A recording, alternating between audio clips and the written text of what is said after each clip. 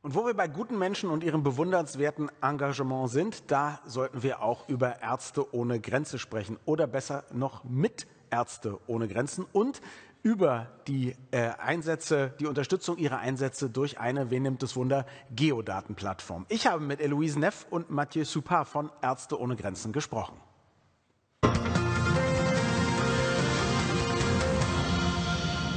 Mathieu, tell me, when did MSF start investigating GIS? The first milestone of our journey was a bit organic. In fact, MSF was launching a vector control program in Cape Verde in response to a dengue epidemics. Mm-hmm. And there was an acute need. In order to set up that vector control activity, there was an acute need to have a spatial understanding of the epidemics, to be able to understand the nest of the mosquito and to make sure that we were targeting the proper area. And that was a very practical demonstration on the added value of GIS, of humanitarian GIS. And indeed, from there, we have opened our eyes and be interested in the humanitarian GIS at large. And what would you say do GIS systems mean for MSF today? Our vision as regard the GIS applied to MSF is within the overall definition of humanitarian GIS, but it's very specific because we are a very operational organization and medical organization, medically focused, of course. MSF, as I said, is operationally rooted, so any support, any system that we put in place must be operationally rooted too, and it provides an added value in supporting our operations. It is not what it was not initially thought to be in support of operational research, medical research whatsoever. It was really there to be practical and to bring an added value to our operation. So what is this added value is the ability for our operation, our decision maker, to visualize and analyze geospatial data for context understanding. And then with that context understanding, they can be supported in decision making, planning, monitoring, reporting, or later on communication activities. Mm-hmm. So this is the angle, this is the purpose of GIS in MSF. And Mathieu, I know that you started a transformative program 4 years ago. Tell us about it, please. The adventure of GIS and GIS grew organically a bit in MSF. We were for a certain period we were in demonstration mode, and then we have around the Ebola crisis. We have demonstrated the really added value, especially in being able to monitor epidemics. So there were more and more users within MSF. MSF, it's a large organization with more than 50,000 employees. So if there is a need, the need is by definition of large scale. And we perceive the need, we identify the need to scale up or set up, to have better process and to be better equipped, whether it's IT infrastructure or software. And this is why we have requested a budgetary envelope to transform that initiative, the GIS unit, the initial GIS unit, into something else, really to scale up that setup and our capacity. And Eloise, how do you especially use Esri software? What do you do with it? What does it do for you?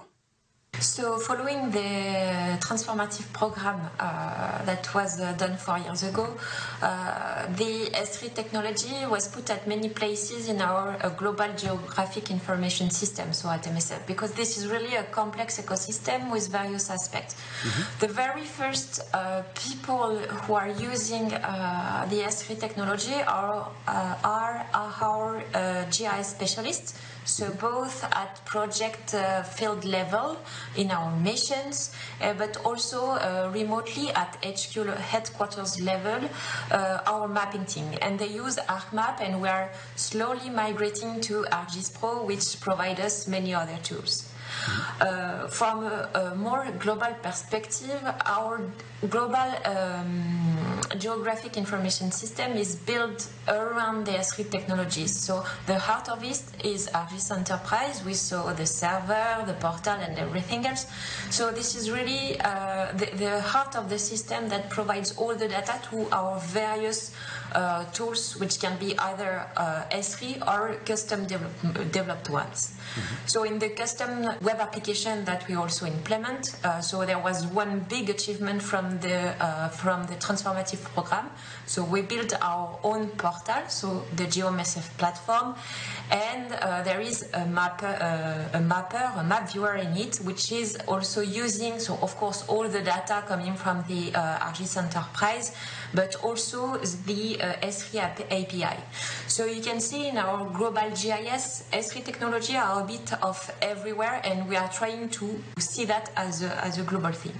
One last point thing that we are also using from day to day is really the ArcGIS Online tool, which is really helpful for us to build rapidly dashboards or small web applications with, of course, geospatial data visualization. And what can MSF do with GIS and with Esri solutions that you couldn't do otherwise, or at least not as good by several orders of magnitude? So as I said, S3 provides like really a suite of tools that are kind of well integrated. So this is really the good aspect of S3, and also all the tools allowing our geospecialists building quickly some web application are really an added value that we see every day and that are really requested by operations, in fact. Thank you. We talked about your transformative program. I would love to know how far along is that transformation, and especially what are your next goals? What are your visions for the future? Mathieu, maybe you want to go first. First of all, the challenge, the initial challenge was to be able to conduct a transformational program in parallel of delivering the daily service to operation. So that was really a parallel tracks. Then the next challenge was the ability to absorb the outcome of that transformative program, which was a heavy investment from the organization during 3 years with a specific dedicated team, and to absorb it into now the scale-up, the GIS Unit 2.0 system. So for the moment, we are a bit in a stabilization period where we really want to take benefit of that investment for 3 years to make it function, make it available to our staff. Of course, there'll be new investment, there'll be new adventure. We know already that what the stakes for us is to make our personnel in the field or staff in the field more autonomous for basic activities.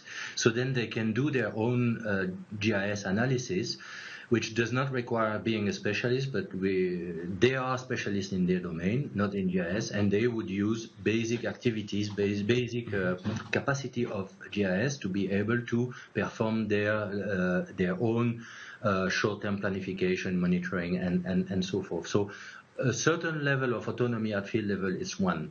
Another axis also is to provide mobile solution in two different categories. One category is able to do mobile data collection in one sense, and on the other sense, to be able to visualize geo products that we make available to them on a digital format. Those are the main stakes for the future.